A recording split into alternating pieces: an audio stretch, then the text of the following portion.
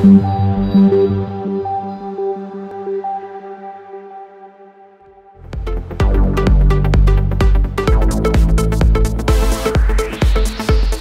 here today at the Cedar Hills Regional Landfill Facility performing a methane inspection using our LMC DL system installed on an M600 drone.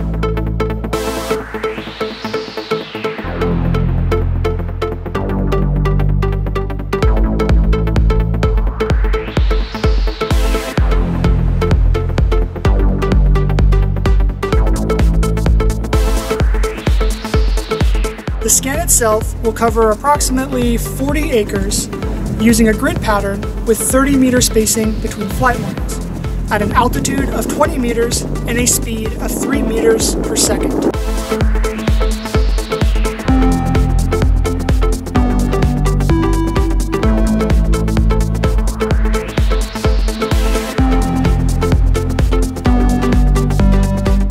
The whole flight should take 25 minutes, and I'll be monitoring everything using the UgCS client combined with our own custom payload monitor.